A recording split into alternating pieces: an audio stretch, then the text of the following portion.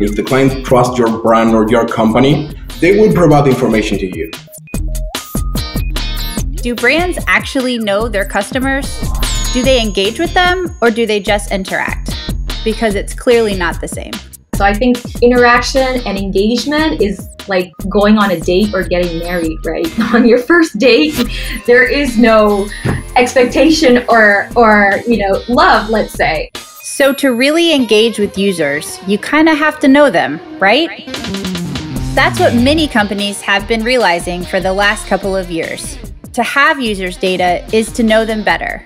And knowing them better means you can truly engage.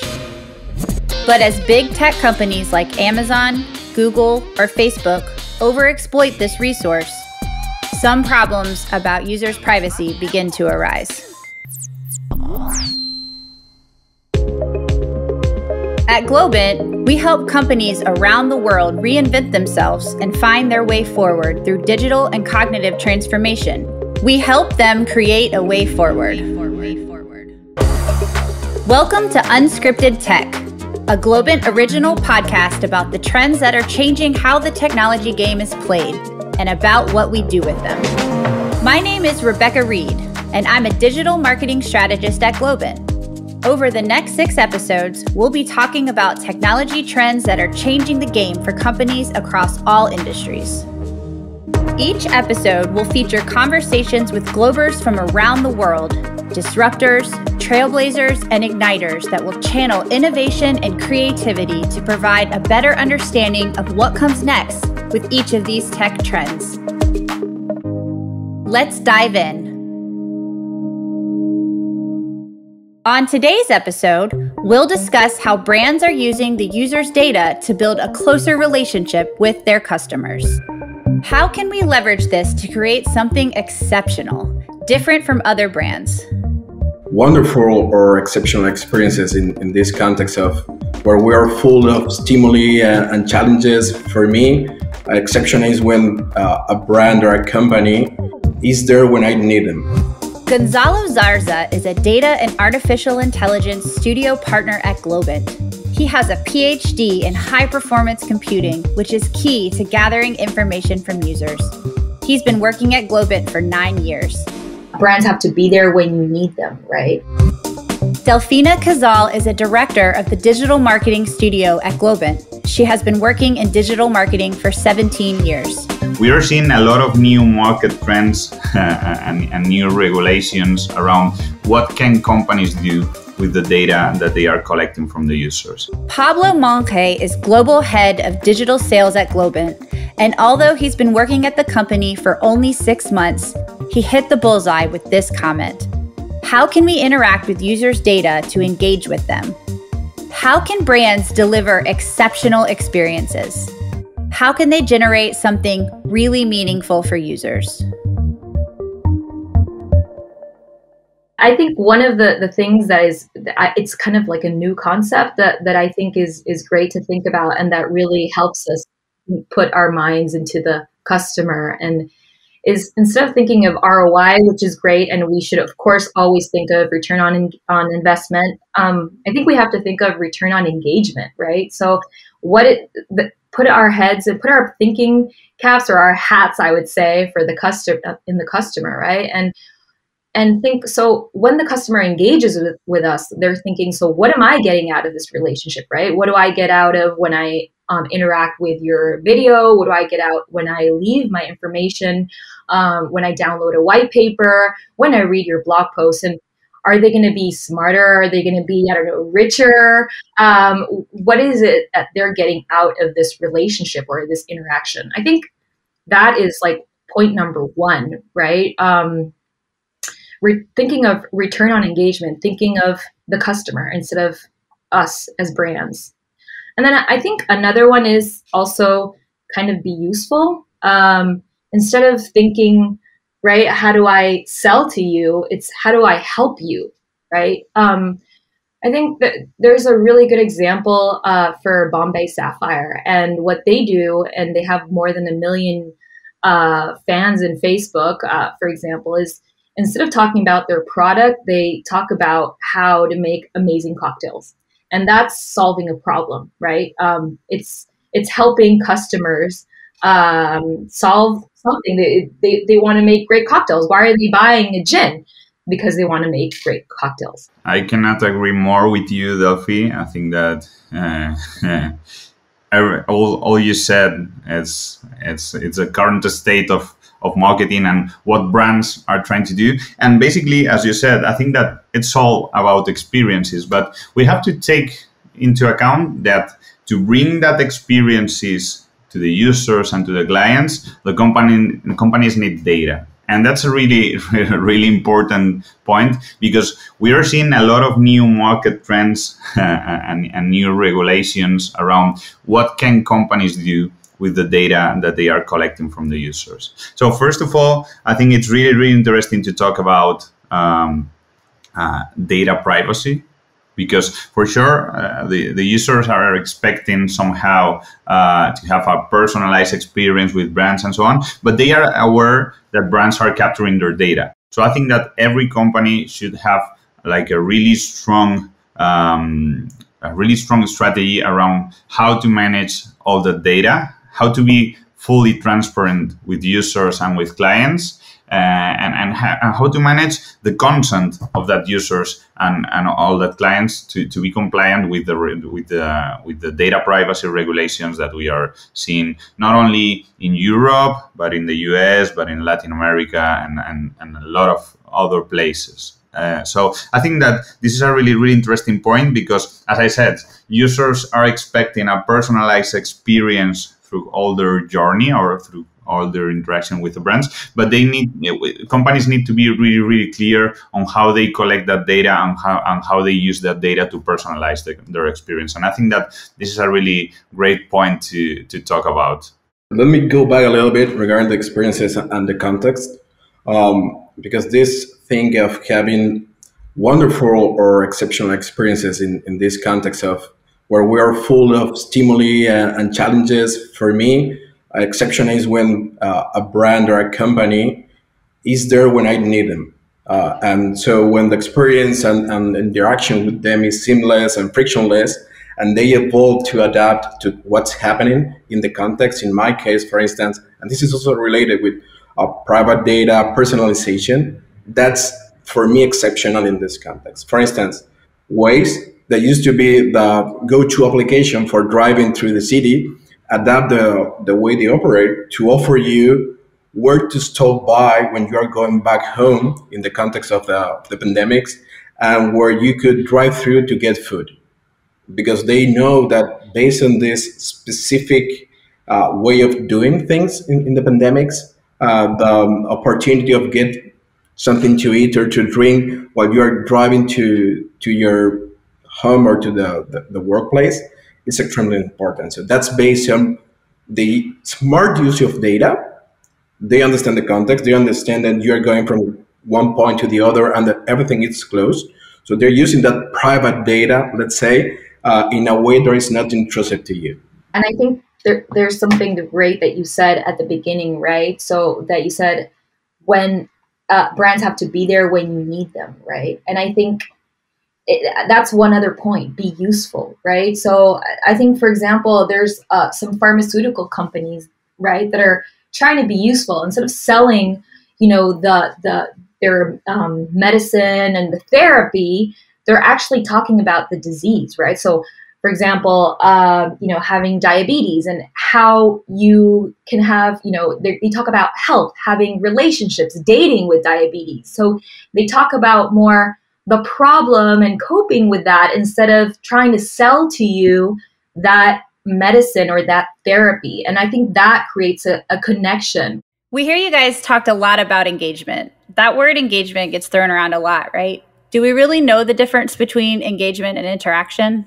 That's a great question. And I think there's a really big difference. I think interaction is something, and I'm going to put this word in, and we're talking about data, but yes, I'm going to put this word in, and it's about feeling, right? So I think interaction and engagement is like going on a date or getting married, right? On your first date, there is no expectation or love, let's say. Hopefully, if you're getting engaged, there is something more, right? There's a feeling. There is you want more. So I think that's the big difference. You can interact, but not have the feeling that you want more. And then if you're really engaged with something, I think that's like one step up, let's say. Absolutely. And you could have high interaction with no engagement, and the other way around. And that's also related to what we were discussing, right? You know that you're engaged with something when you go to look for it, when you actually need it.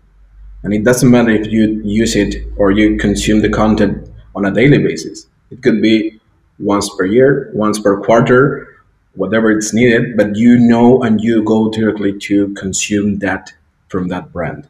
That's for me engagement. And it's highly related to feelings because you trust that and you actually believe that they will provide what you actually need. Interaction could be extremely different. You can interact with something and hate it, for instance, and that's not engagement, at least for me, right?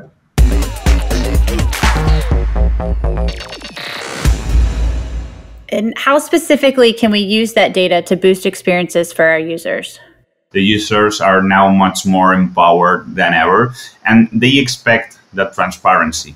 So they expect to receive something back, something in exchange for giving their data. So it's really, really important for brands to understand what the users need and what are they expecting and what can a brand offer to a user or to a client in exchange of their data. Because the user will be expecting a personalized experience, and for sure for that we'll need data, but they need to give something back to the user. And I can put here a really cool example from Amazon. And I think that it's really, really nice. And so basically, I think that last year or a couple of years ago, Amazon started to give to some of their clients some vouchers, and they asked them to just upload their tickets of purchasing in other companies like Walmart or in other retailers. So if the user uploads their ticket, they give them back a voucher to expand it in the Amazon marketplace. So it's a really good way to say to the users and the client, hey guys, we want your data, but we are giving you something in exchange. It could be a voucher, it could be some access to a specific premium content, it could be, participating in a quiz, in a contest, or in whatever experience we can deliver to them. But I think that the reality today is that the users are expecting something. It could be content, it could be whatever. And I think that's the reason why today in marketing and in sales, in the usage of digital channels, we need to be really focused in creating real relevant content for the users. I think that today content is king, is the king of digital marketing. Yeah, and let me add to that, Pablo. One of the things there is not only content, but and this is, we've been hearing it as marketers for ages now, right? At the right time, sending the right message at the right time to the right person. We've been hearing all of this for ages now, right? Through the right channel. But I think something more than that, we're not able to do that. We're not able to bring those personalized experiences if we don't have automation, right? Before, it was all big bang campaigns, for example, targeted to everybody and nobody at the same time. And now I think with automation, we can really bring those experiences, those one-to-one experiences, right? So we can do it at scale, we can do it at real time, and we can do it personalized. So I think that's also something to add to that, right? And of course, we need the data to be able to have those personalized experiences.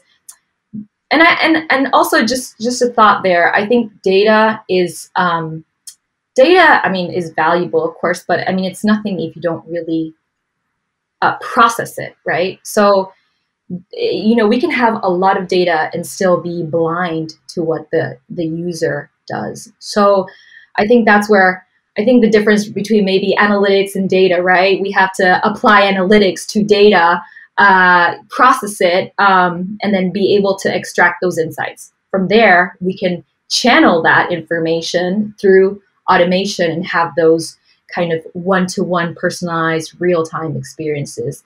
And that also makes amazing experiences, right? So I think that's also something important to take into consideration for this. Absolutely. And to add a little bit on that, I fully agree with you. I think that we already have more data probably for most businesses and brands that we need. But most companies, and we also are failing in transforming that data into knowledge. That difference that you just mentioned regarding analytics is a way to express knowledge. And what we need to get from the data is core, central, of course. But if you do not know what to do with data, it's useless. And it's going to be a cost for the brand, for the company, because you need to ensure the privacy of the data, the quality of the data, you need to store the data, and that costs money. So you need to be able to get to know the knowledge out of the data. And for doing that, this is extremely important in the data world and analytics and AI, is to start thinking about what you need to answer. What are the questions that you need to provide answer to? That could be a content, could be a service, could be the purpose of the processes that you have. Once you have that in place, you need to automatize the way you process the data, to transform it, to get the knowledge out of the data. And then a ton of stuff. There is more technical, but the first thing is, what do I need to provide to the users?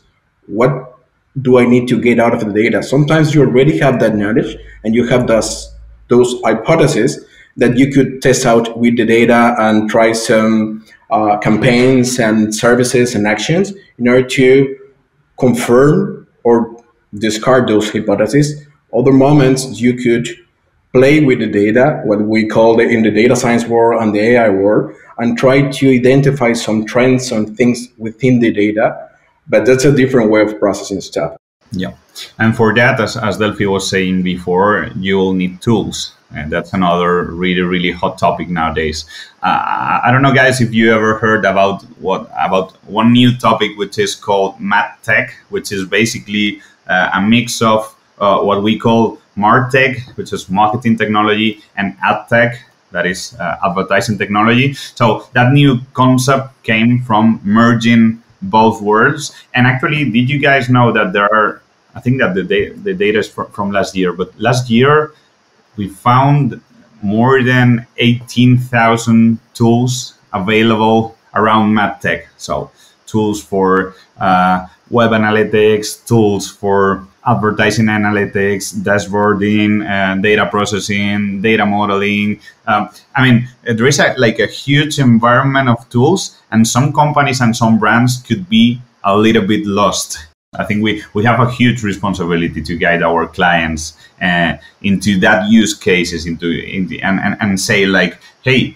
let's think about the strategy. Let's think about what we want to achieve. We want to achieve, I don't know, hyper personalization. If we want to achieve like a commercial pressure control or whatever, but we have the huge responsibility to guide our clients into that. And after that, think about what kind of technology they need.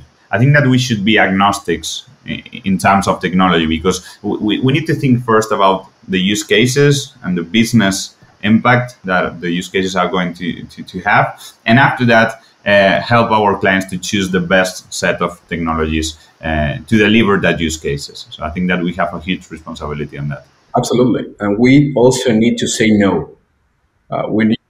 Because sometimes the clients already know, or they think that they need specific tools or processes or campaigns. And it's our job, based on the experience that we have, saying, you know what, probably that's not the best solution for this reason, right? Because otherwise, and this for us happens a lot with AI. We have plenty of clients that say, we need AI, we need natural language processing, we need OCR for detecting stuff, and they probably don't need that. And it's a hard conversation to have because you need to convince them with arguments based on the experience that you have.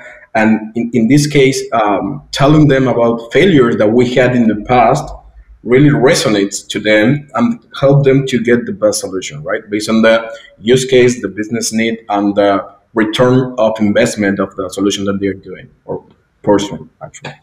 With these scenarios in mind, it seems data itself doesn't get the job done. What do you guys do with information? Using data, and as we said before, data is nothing. We have to analyze that information. So analyzing that information, we know what the customer's perceptions are, what their behaviors are, what their preferences are. And then with this, use it, right, to innovate. And that ties back to, right, to your points of difference.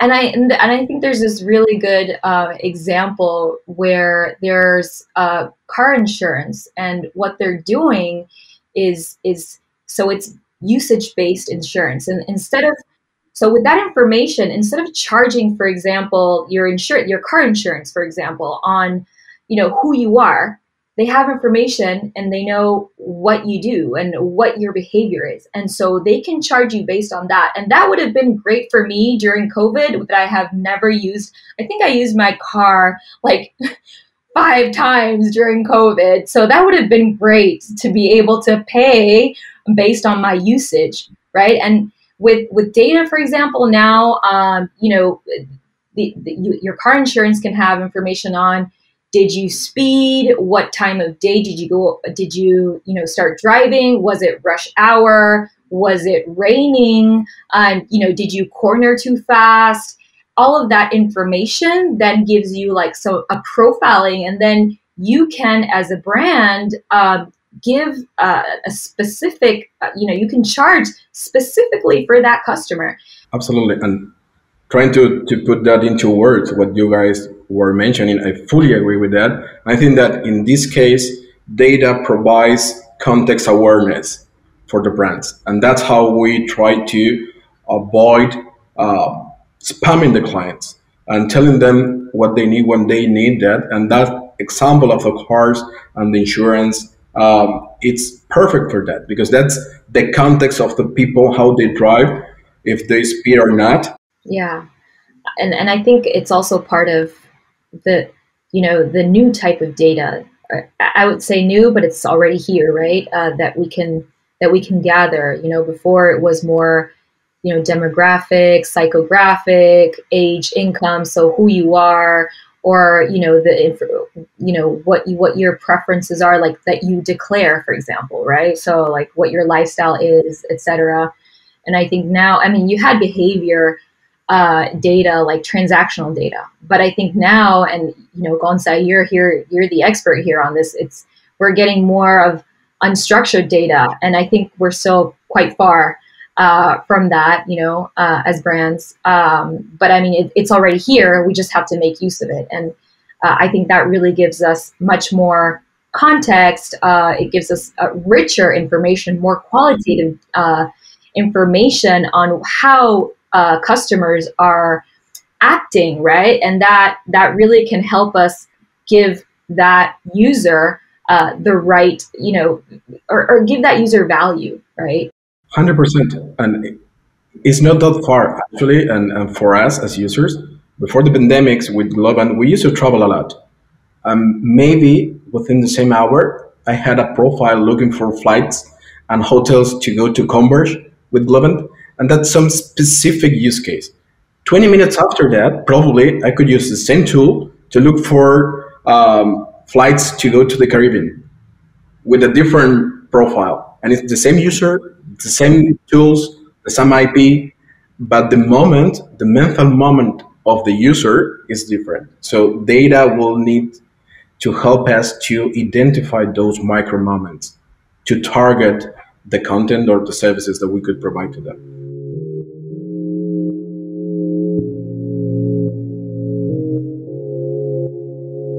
You probably noticed that Pablo used a phrase that was first uttered 25 years ago. Content is king.